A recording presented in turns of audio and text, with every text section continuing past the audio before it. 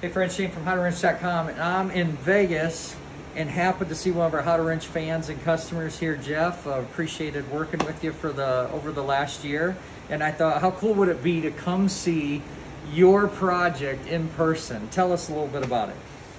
I've been working on this for about a year now. Shane helped me out with the top end rebuild and the carbs. It's come a long way. You're putting some cool stuff on it. You got the Moto Gadget ignition. That's gonna be way cool. You're doing some neat stuff. What was your big, like, holy shit scare moment right now? I snapped a bolt on the... Well, yeah, okay. Can you get a good shot right there?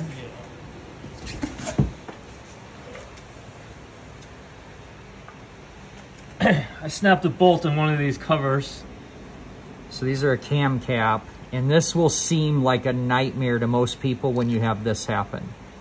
Okay, so I'm gonna show you, and we're gonna talk about what we can do in this case, because if you back up a little bit, these cam caps are only torqued around 6 to 8 foot-pounds or 96 inch-pounds. So when you break one of these, it's usually not a cross-threading issue because they're well lubed, and it's usually not a lot of debris. Unfortunately, it's usually human error or tool failure. And that's where we talk about using good tools. Now, I'm gonna come back here in a second. I'm gonna show you the torque wrench that he was using, and it felt good on the rest of them. We found one bad one we're gonna talk about, and it's gonna blow your mind. Check this out. But we really wanna make sure that we are using on these small fasteners, on like 6mm or quarter inch fasteners, you wanna make sure that you're using a 1/4 inch drive torque wrench. If you go to, let me just happen you happen to have a 3/8 here. If you go to a 3/8, even though the torque wrench might be able to be within this range, you have so much leverage, it's really easy to accidentally go past the click and then damage the bolt. Wait till you see this one here in a second. So I don't want to set this on the ground. I want to be good to your tools there. This one I'm going to put on your mat here for a second. And what do I do with the pick? Right here. So this nightmare here, we'll go ahead and take this cap off. And if you want to get in here and you can see, you're like, oh, now I gotta get, easy outs, and it's just a holy hot mess. If this wasn't cross-threaded, check this out. It's actually not hard to get out. Do you see how it's loose? So take yourself a little pick and just start to kind of grab a corner there. Actually, I'm going to try and just use my finger here to get it started. You can back up a little bit. There, okay? So you just got to keep working it. And as soon as I can get enough, if I can get maybe one more turn out of it, and don't force it, don't give yourself a bigger headache here.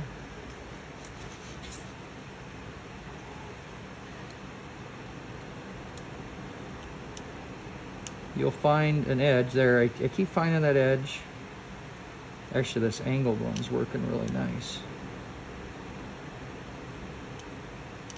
Okay, just keep working that around. And then I'll get to a point right here. Here we go. It's coming.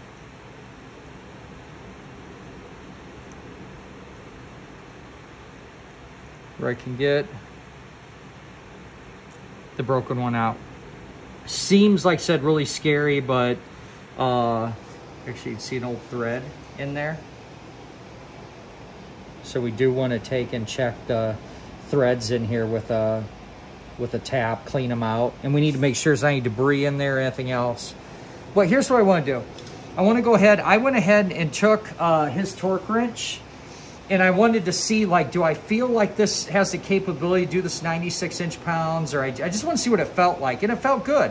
I didn't feel like anything is bad. And then I got to this bolt, and check this out. I was like, something's not right.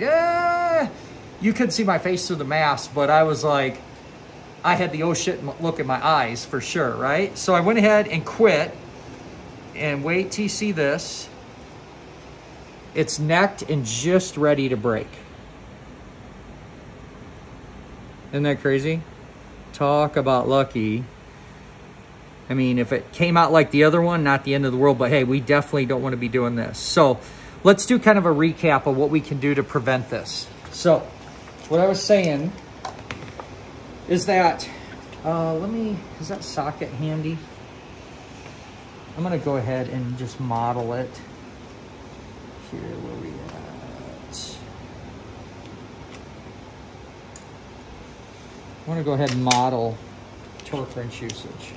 Okay, so one of the things that I'm gonna do is push down on the bolt, support my palm or whatnot, but I'm gonna do something like this on these small fasteners. I will set my torque wrench.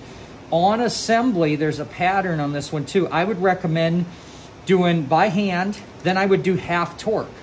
So if it were 96, I'd throw it at like 50, and then I go ahead and just, you know, get it set to that low number, because that's where you'd start to catch a problem. If this were truly a fastener problem, you'd probably go that 50 and all the rest of them torqued, but this one's going, whoa, something isn't right. There's a chance that you'd catch it.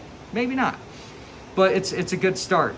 And then I would do all of them. Then I'd raise it to my 96. And I want you to really look at my technique. This is the big thing. So you're gonna support this so that the tool can't do this or slip or anything else. I'm gonna hold the handle exactly where I need to. And when I'm at this point, what I'm actually looking at, I'm not looking at the bolt, I'm not looking at my hand, I'm looking right here. I wanna look at the pivot point, maybe even get the camera close to here.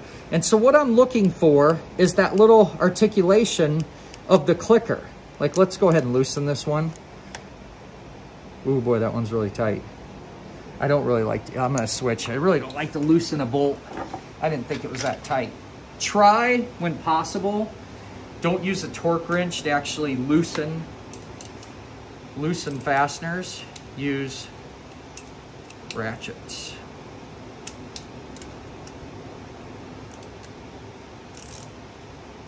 Ooh, these are way over, this is way over tightened. I'm actually a little concerned about this. I think there's a really good chance that might have been a 3/8 wrench, or that the wrench just got, I'm gonna look at the... I'll check the torque value. Yeah, maybe from our guess, it's more than 96, but that... Well, I'm gonna go ahead and torque this to 96 and see how it feels. Once again, this is a hard thing. You know, you and I have talked about this, that feel is hard to teach. For sure, it's all experience. Yeah. So let me model just from beginning to end what I'm talking about, okay? So I'm gonna go to something 50. I don't even care, it's not that important. Okay, so notice I quit because I want the torque wrench to do the work. I'm gonna support this, and then, okay, I'm paying attention. You were doing a good job of filming, like, if you back up a little bit. Yeah. If you notice, I'm not looking here, I'm not looking here, I'm looking right here because I wanna see that articulation, right? And then I'll go to the 96. There it is. You're gonna edit this? Yeah. I was just thinking of the fans might be really annoying in the background. Yeah. I appreciate it, but okay. That felt good. I don't feel like the bolt stripping. Maybe this does have a higher torque value, and that's why that seam. You'll check it out. What we want to do for our YouTube fans right now is just talk about this really scary deal. Stuff happens. Bolts still break, and I have problems as well. But if it's a small torque fastener like this, especially a well lubed up one, don't start jumping into drills and taps and dies. Think of one of your best friends is going to be little screwdrivers or little picks that you can walk it out. Another common place on Japanese motorcycles this happens is the clutch basket bolts under the springs. People way over torque those and break those. They're a same 6x1 typically. You can usually walk those out as well. Do not attempt to reuse a bolt. Just make them new. It has to be OEM too. This is a particular grade. You're not going to go to the hardware store and get this bolt. It's a very specific bolt. Don't try and cheat in there and you'll get yourself into trouble if you do. Anyway, Jeff, it was fun seeing your project in person. This is way cool. You are back to an area where you can keep moving forward. All right, my friends. As always, make it a great day. Subscribe, like, share, all that good stuff, and keep wrenching.